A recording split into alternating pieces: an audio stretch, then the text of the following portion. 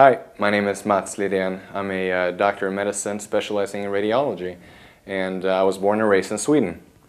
Having spent the last 10 years in the US, I realized how very lucky I was growing up in a country where everybody had access and very good world-class healthcare access.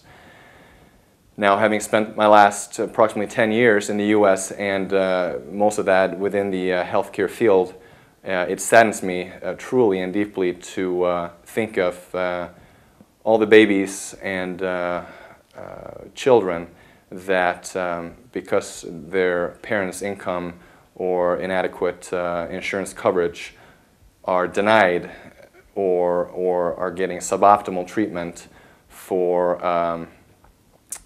curable diseases all around. It truly saddens me, and I want each and every one of you to think about your own children or your best friend's children and put them in a situation where they are told to go somewhere else. Growing up in Sweden, I do know that no healthcare system is perfect.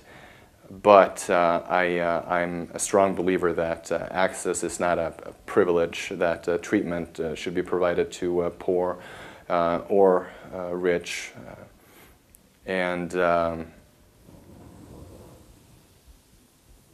public option or alike should indeed come through in the near future.